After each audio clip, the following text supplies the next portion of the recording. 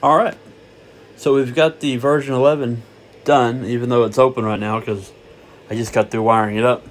But this is the main cover that goes over it. These are the two control boards for the lights, 2.2 for the red, 3.2 for the green. And then here, this is our green light right here, and all the other ones are red. So let me get it screwed back together. Now we've got the thing modified like all the other ones.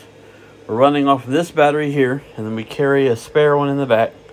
And all of our electronics and everything are in the center mount. Now this one's got the front and rear locking option and the 2-speed transmission.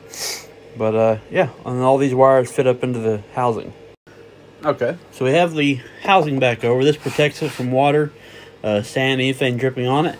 And then you notice we have a taper right here, and that's to help facilitate airflow, air getting captured right there and then flowing down through it to keep it cool.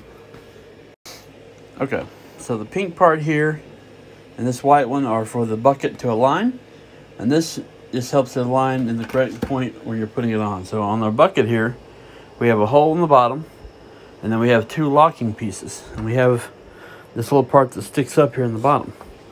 So when you go pick up trash with it, you put it on there, you lock it, and then it stays on.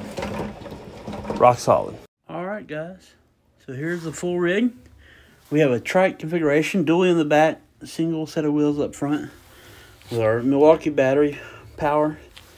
And then on the back here, if we're looking, we have our rear light, and this is just a cover.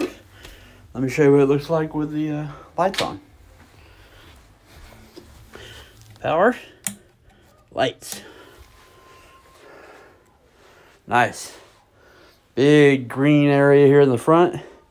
And we got red on the side. And our whole bucket's being lit up. And yeah, that's not bad.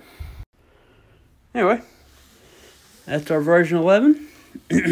I'll try to get out there and get some video of it running here in the next few days.